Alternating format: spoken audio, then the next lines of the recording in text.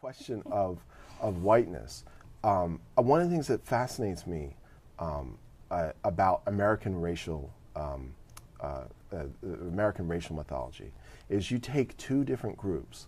You take this cluster of Europeans, and you take this cluster of West Africans, and you decide that these brown people over here, they are black.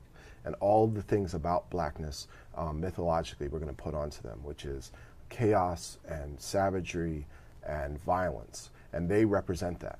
And then this other group of pink people, we're going to decide these pink people are actually white, and all of the things around whiteness, the attributes of order and reason and nobility, we're going to let them be examples of that.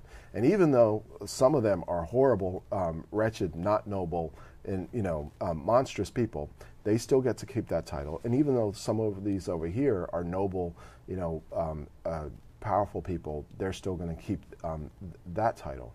And so it creates this odd binary between these two random ethnic groups. And I think we empower a lot of that. And I think a lot of our racial discussion today is still haunted by that.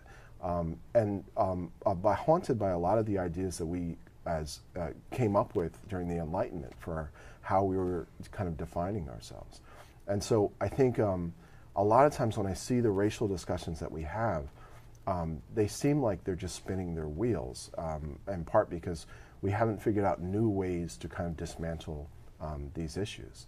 And so for me, one of the most important ways of doing that now is separating ourselves from that binary.